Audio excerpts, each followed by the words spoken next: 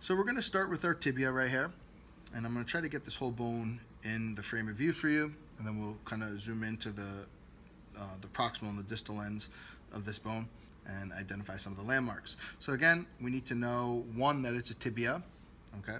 And there are some key features that are going to help us in this big, broad, flattened head that we're going to look at that's going to help us identify this bone.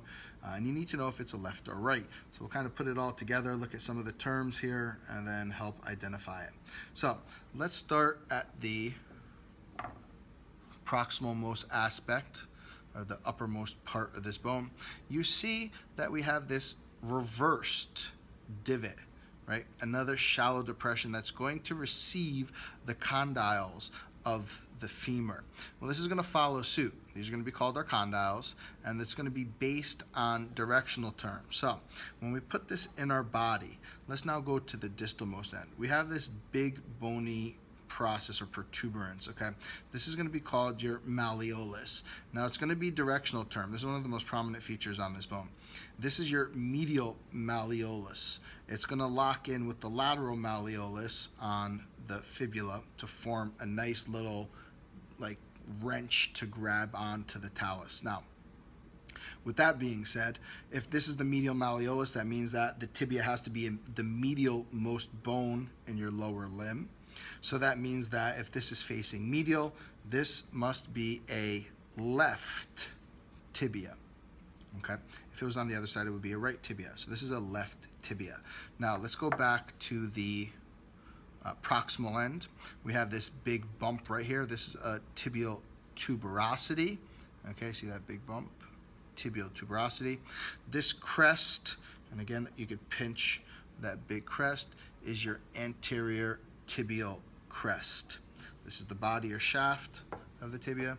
Again, we have our little downward bulge here that is going to form our medial malleolus. And if you feel down on the inside most aspect of your ankle, you can feel this big bulge. Okay. The next bone we're going to look at is the fibula. Now, the fibula is really straightforward because we only have a couple things we need to know here. We have the head, the neck, the body or the shaft, and our lateral malleolus. So now if you feel on the outside aspect of your thigh, that bump, that protrusion that you feel is the lateral malleolus.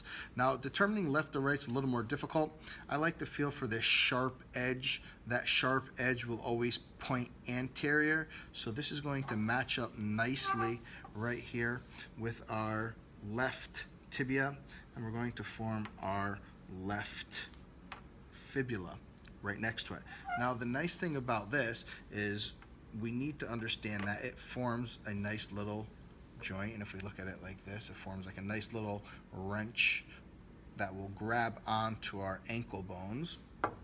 And in between here is going to be a nice example of a connective tissue sheet or membrane. It is our interosseous membrane, interosseous meaning between bones. It's going to kind of hold these two bones together. Okay, so that's our tibia, that's our fibula. The last tutorial we're going to have for appendicular portion of our skeleton, specifically our pelvic girdle, will be the foot.